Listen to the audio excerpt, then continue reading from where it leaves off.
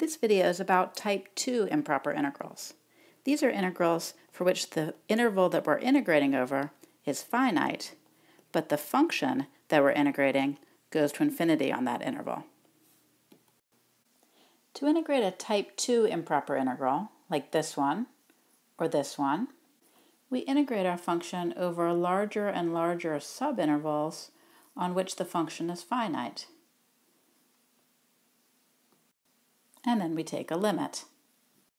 So in this first picture, where the function approaches infinity as x goes to b from the left, we can call that moving endpoint t and evaluate the integral as the limit as that right endpoint t approaches b from the left of the integral from a to t of f of x dx.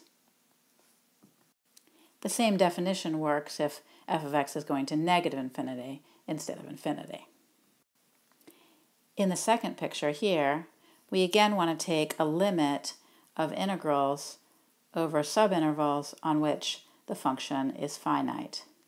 So in symbols, that says that if f goes to infinity or negative infinity as x goes to a from the positive side, then the integral from a to b of f of x dx is going to be the limit as t goes to a from the right of the integral from t to b of f of x dx.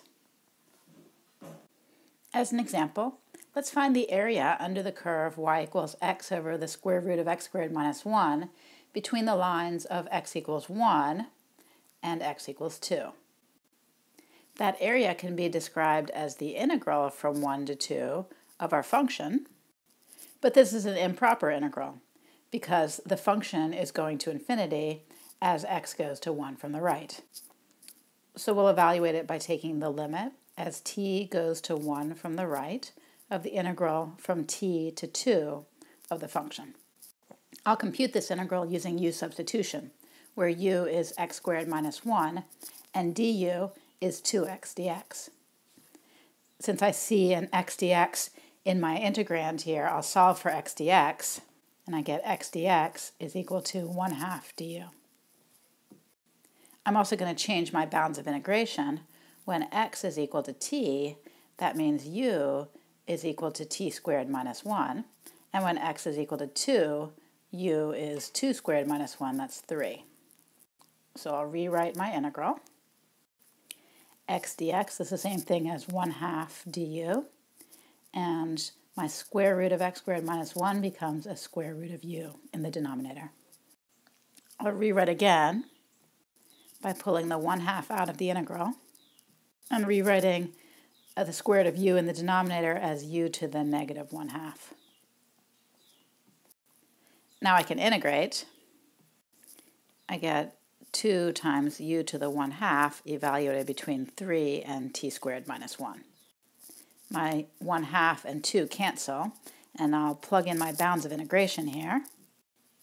Now as t goes to 1 from the right, t squared is also going to 1, so t squared minus 1 is going to 0. Therefore, my limit is just 3 to the 1/2, or square root of 3, and that's the area underneath my curve. This video was about type 2 improper integrals and how to compute them as the limit of integrals over larger and larger subintervals on which the function is finite.